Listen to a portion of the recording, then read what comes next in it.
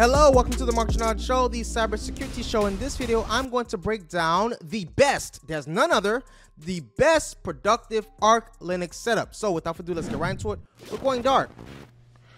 So here are the key components, right? We have the display manager. So you can use LY, whatever you want to call it, right? Use LY, which is a minimalistic and fast display manager with Vim bindings for quick navigation. So it is lightweight and avoids unnecessary features. Then the Windows Manager, right? i3 offers several key advantages for productivity compared to other Windows managers. You have the efficient use of screen space, right? The automatically, it tiles windows in a non-overlapping layout, maximizing screen real estate. It eliminates the need to manually position and resize windows, saving time and efforts. You have the keyboard-driven workflow. That's the extensive use of keyboard shortcuts for window management and navigation.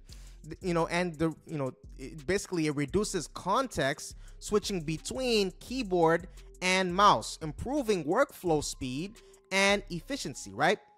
There's the customization and flexibility. So it's highly configurable through a simple text file, allowing for quick and easy personalization. It supports different layouts like the tiling, the stacking, and tabbed to suit various work styles. And there's the improved focus and multitasking, right?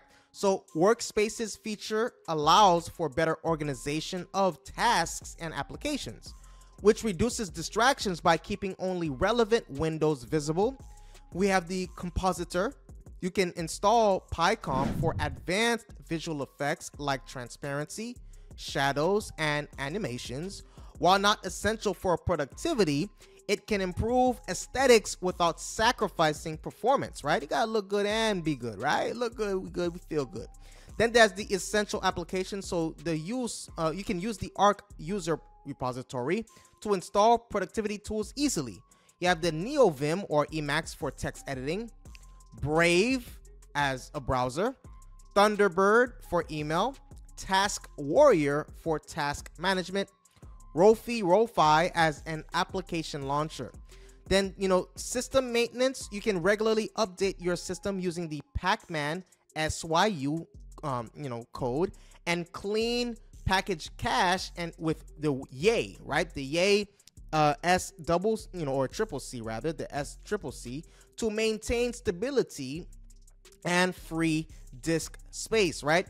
And then consider using the time shift with BTR FS snapshots to safeguard against issues during updates. Now, let's get into the realm of lightweight desktop environment, right? For a productive and lightweight Arch Linux setup, you're going to want to consider these applications that I'm about to talk about. You have the Windows Manager, right? The essential tools. You have the NeoVim, which is a powerful and extensible text editor. You have the Git, essential for version control.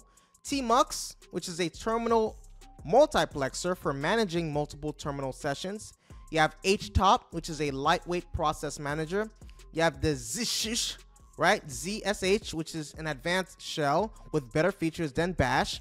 You have the package management like the Yay, which is an AUR helper for easy package management from the Arch user repository.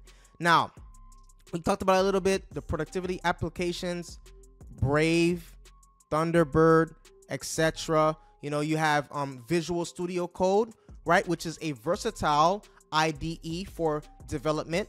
You have Task Warrior, which is a command line task management tools.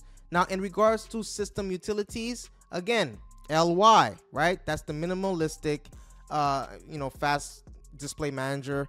PyCom, that's the lightweight compositor for the X11, offering visual enhancements, without doing all that. You have the FEH, right? FEH, which is a simple image viewer, right? And wallpaper setter. And then you have the LX Appearance, which is a lightweight GTK themed manager. Now, in regards to optimization, you're going to want to keep the system lean, right? Install only necessary packages to minimize bloat and maximize efficiency and enhance performance, right? Consider SSDs with TRIM trim for longevity and speed. Again, use tools like HTOP for monitoring system resources. And appearance customization, right? Improve readability by installing better fonts like the TrueType fonts and applying GTK / the Qt themes for consistent visuals across applications. Now, why Arch Linux, right? Of all the Linux distros, why Arch? Well, Arch provides complete control over your system, allowing you to tailor it to your needs. The AUR offers access to nearly every package imaginable, saving time on manual installation. So with proper setup and maintenance, Arch can be stable and efficient for daily productivity tasks, right? So that's why Arch, okay?